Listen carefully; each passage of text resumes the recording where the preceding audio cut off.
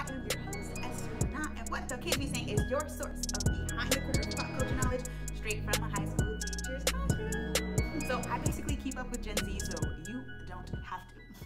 And today I'm actually in my classroom, which is kind of weird and a long story, but it's fine.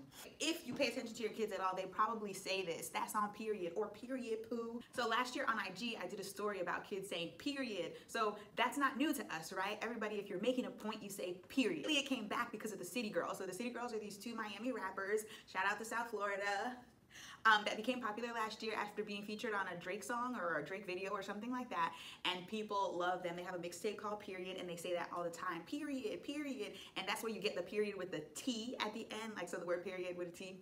So now hold that thought. So you have the period trend, and then you have this trend that's like, that's on God, or that's on my mama.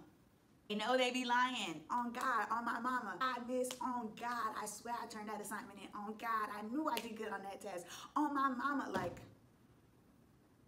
I know I be lying. Don't lie on mama, don't lie on God. So now they combined the two. So they'll be like, that's on period.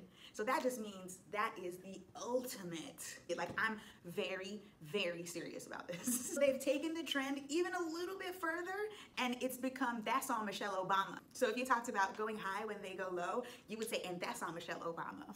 If you're talking about pretty dark-skinned girls, you'll be like, and that's on Naomi Campbell. So you can do that's on whatever you hold sacred about that conversation that you're talking about, and that's on Gen Z.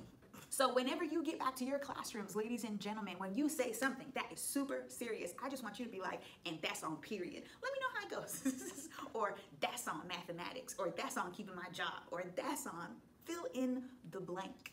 It's up to your discretion. Tread lightly. That's it for today's episode. See you guys in the next one. Later. Stay here, friends.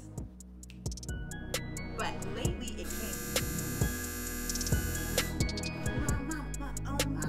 I look fly, I look good, touch my